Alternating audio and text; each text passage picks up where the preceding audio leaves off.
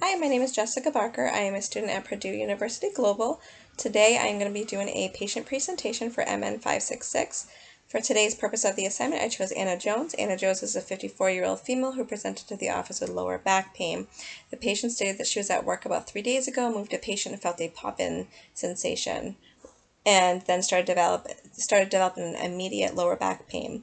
The pain does get worse, even though she's been trying to use the ibuprofen 400 milligrams every 8 hours for pain. She stated that the pain is a 7 out of 10 on a numeric scale, of 1 being the least amount of pain, 10 being the most. She describes this pain as stinging and tingling that radiates down to her left leg and calf. The patient has only taken ibuprofen 400 milligrams every 8 hours, no other medications. She has no allergies or medication intolerances. Past medical history is benign. She doesn't have any other issues or chronic illnesses or traumas. She does have 3 live births, partial hysterectomy in 2010 for fibroids. Her ovaries are still intact. Mother was deceased in 2020 from complications of COVID. She has a history of asthma and she smoked. The father is 86 years old. He's still alive. He has controlled hypertension, smoker, and depression. Social history: she is a technical school nursing assistant. She's married in a monogamous relationship. She owns her single-family home. She's a mother of 3. She denies smoke and substance abuse. She does report occasional wine use. She feels safe in her home. Preventative-wise, she's up to date with all her preventative care except for her colonoscopy, which will be addressed, and her pap smear is overdue. She last had one in 2010. Immunizations, she's up to date. In general, she denies any weight loss or weight gain. Skin-wise, she denies any skin discoloration, changes in lesions or moles. Eyes, no changes in vision. Ears, she has no hearing loss, ringing in the ears or discharge. Nose, mouth, and throat, she denies any dysphagia, denies any dental disease, hoarseness, or throat pain. She, cardiovascular-wise, denies any palpitations. She denies any edema, discomfort, or chest pressure. Respiratory-wise, she denies any shortness of breath or a history of pneumonia, no orthopenia. Gastrointestinal-wise, she denies any nausea, vomit, diarrhea, constipation, or a history of ulcers. GU-wise, she denies any urgency, frequency, burn-in, changes in color of urine. She is sexually active, denies any STDs. She has 3 kids, last pap smear 2010. Musculoskeletal-wise, she reports that she has lower back pain, again, that radiates down to the lower leg and the buttocks, and she is getting no relief with ibuprofen. Her breasts were, she denies any lumps, bumps, changes from her mammogram. Hematology-wise, she denies HIV status, any increased hunger or thirst, no intolerance to cold or heat. Neurological-wise, she does report stinging and tingling radiating down to her left leg and to her calf. Psychiatric-wise, she does report anxiety. Weight, she is 110 pounds. She is 5'6". Her temperature is 98.3. Her pulse is 76. Her pedal pulse is +3. Her left arm is 115/80. Right arm is 116/82. No significant change. Respirations are 24. SpO2 was 99% of room air.